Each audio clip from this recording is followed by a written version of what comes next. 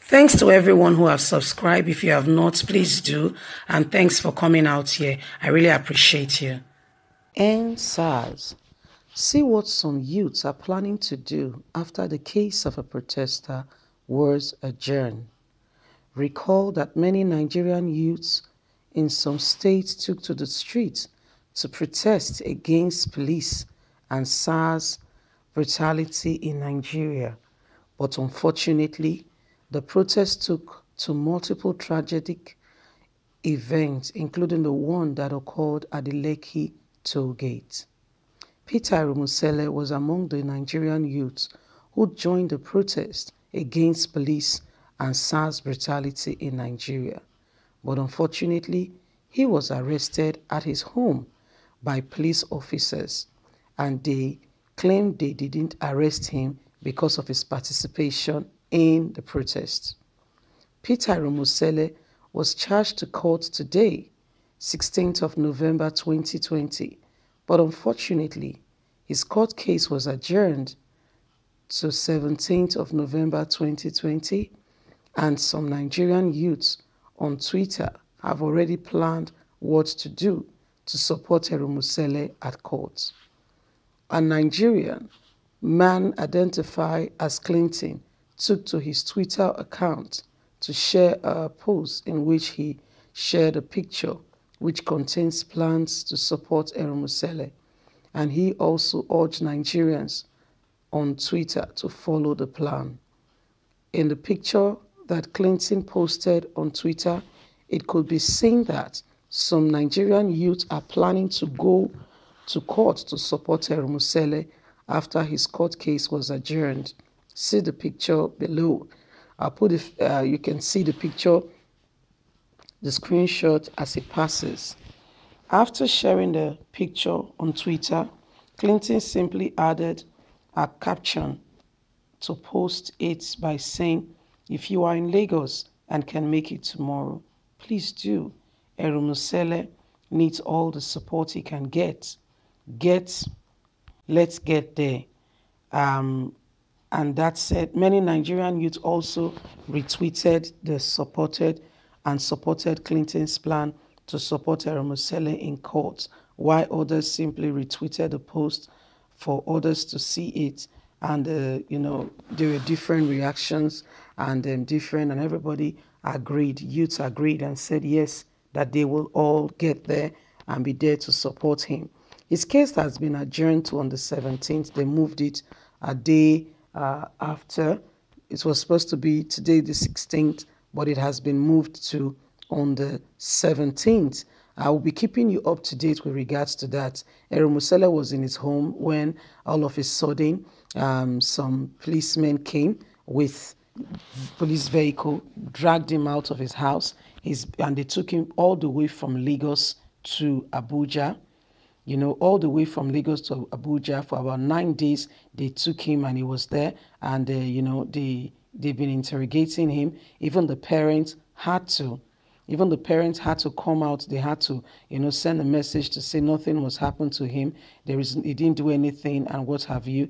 And so that was exactly what happened. And they charged him to court.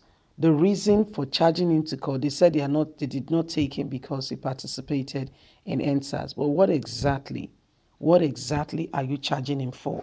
If it's not for Endsars, what is it for? What is it for?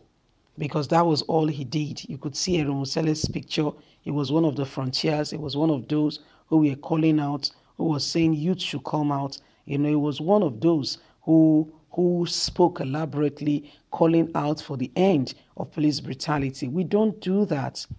We don't intimidate people, and the Nigerian government has taken to intimidation with regards to this Endsars issue. What are they doing? They're going now, arresting people. About 50 celebrities has been charged.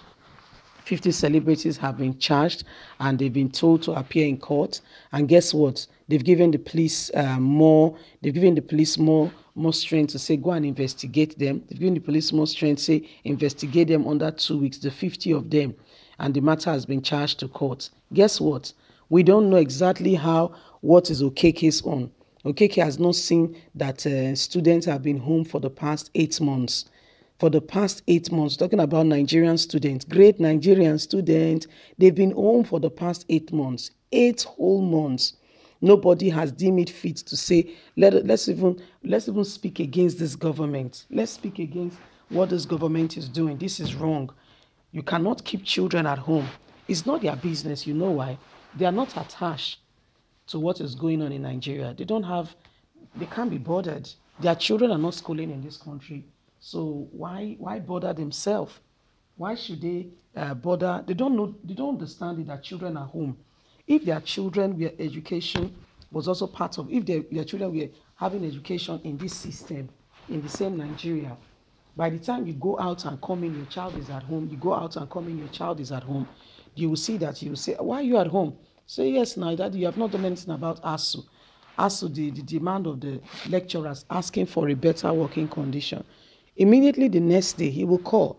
Who is in charge? Who is supposed to respond to this? And you will see that things are in order. What happened?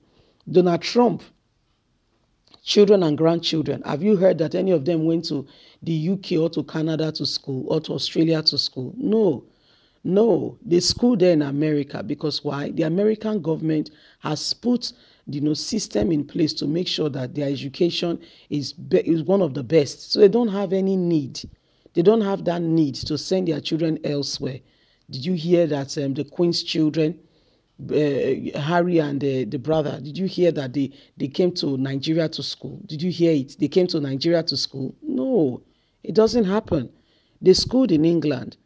They school there in England. So you don't do that.